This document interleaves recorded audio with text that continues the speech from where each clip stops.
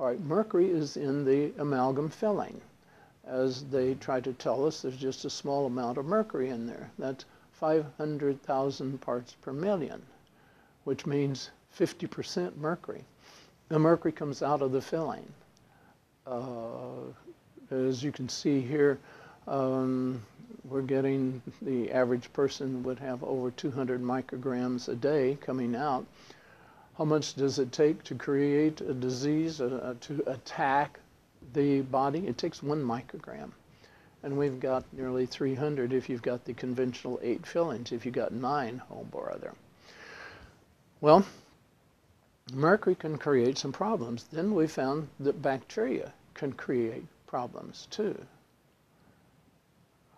And then it becomes interesting where they say, well, you know, a lot of these bacteria in the mouth, and they don't do any damage. They're just sitting there in the mouth.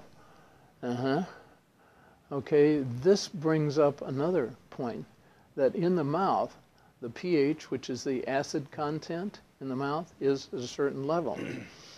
If you do something real horrible, oh boy, I shouldn't have said that, like having your teeth cleaned.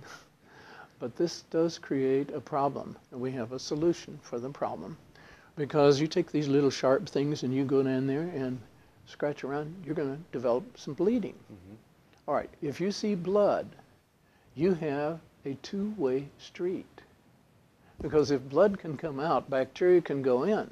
You know, you scrape your knee when you're a kid, and mommy puts a Band-Aid over it. Why? To keep it from becoming infected.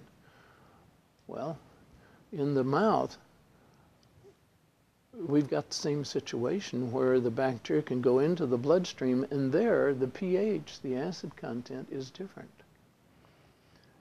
The pH in the blood turns on genes. You've got the same bacteria, but it's like if John Wayne, the old cowboy, is standing there with a gun on his hip, no big deal. But if he pulls the gun out, it's getting to be a threat. If he pulls the trigger, now it's a big deal. All right, this is what happens. When the bacteria go into the bloodstream, they draw the gun. And there are certain pHs that occur in the bloodstream that, if stimulated, pull the trigger. Who stimulates it? Certain of the other dental materials.